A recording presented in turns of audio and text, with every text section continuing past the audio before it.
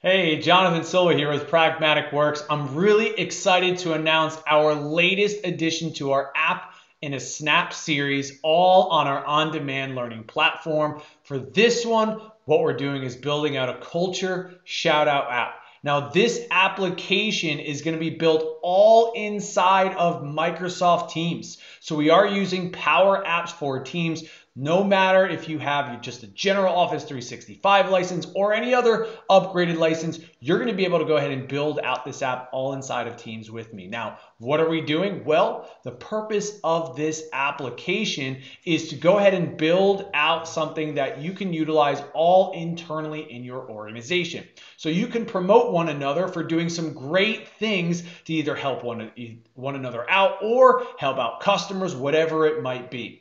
Now, as we build out our application, what you'll find is we're going to build out a couple different screens that help us go through that process. One of them is an admin page where you can add in new Shoutout types and categories for your employees to go ahead and choose from. Then you can build out a page or a screen to go ahead and add a new Shoutout so you can tag somebody in it, put a message, some comments, some images, whatever you want to have in there. Then finally, we have a screen to let you go ahead and see all of the Shoutouts for the entire company.